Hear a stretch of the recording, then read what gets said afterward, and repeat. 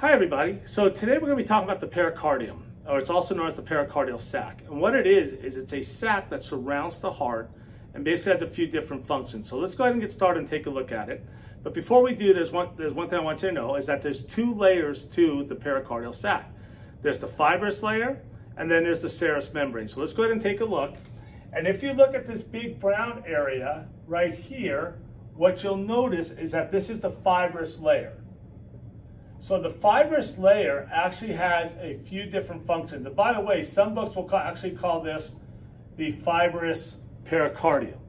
So what are the functions of this? Well, the first one is that it's going to protect the heart. Okay, so it's going to protect our heart. The second one is that it's going to hold the heart in place.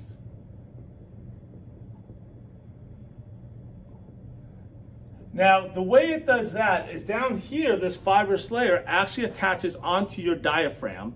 And then remember, we are looking at a three-dimensional object here in 2 dimensions.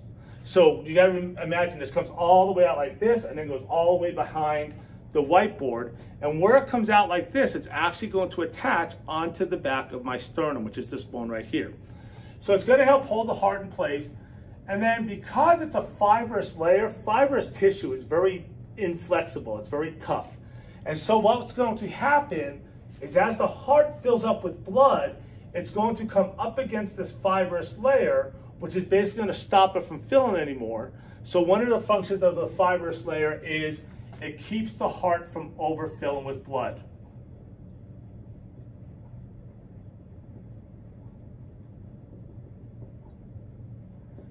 Okay, so now, that's the first layer, okay? That's layer number 1. I'm going to move my camera over right here, and now we're going to look at the second layer. The second layer is going to be known as the serous membrane. And the serous membrane is going to be made up of 2 different parts, okay? The first part is going to be this blue part that's right here, and we're going to call this the visceral membrane.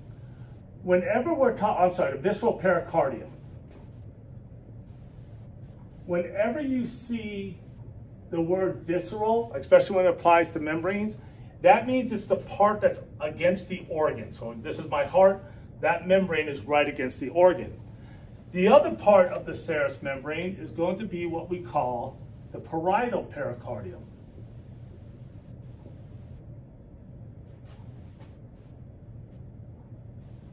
So this is my parietal pericardium, okay? Now, if you notice, my parietal pericardium comes up, and then this structure right here is my pulmonary artery. But you also actually have a lot of arteries and veins that are coming in and out of the heart. So wherever you have an artery or vein that's coming, my pericardial sac will surround it. Again, we're looking at this in 2 dimensions, but imagine this goes all the way around that. If you also notice, this membrane folds back on itself, right? It's a continuous membrane. So I have the parietal pericardium, and then I have the visceral pericardium. Okay, so these 2 make up my serous membrane, which is the second layer of my pericardial sac. If you notice now, between those 2, the visceral pericardium and the parietal pericardium, we have this opening right here, okay? And this is going to be called the pericardial cavity. Now the pericardial cavity is going to be full of a fluid. The fluid comes from the visceral pericardium and the parietal pericardium. So these 2 structures, which actually, these are actually very thin. They're actually very thin. I have them drawn thick here just so you can see them. But what they're going to do is these are going to produce fluids that are going to go into the pericardial cavity. And the reason they do that is so it can decrease friction. So the name of the fluid is, we call it a serous fluid. And the function of it is to decrease friction. So as the heart opens and closes, there's not friction between my outer layer here and my inner layer here, between my layers of the pericardium. So once again, we have the fibrous layer. The fibrous layer is going to be responsible for protecting the heart. It's going to hold the heart in place.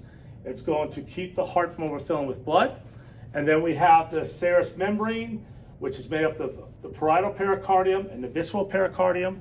These produce a serous fluid, and the serous fluid is going to decrease friction. So that is your pericardial sac. Thank you so much for watching.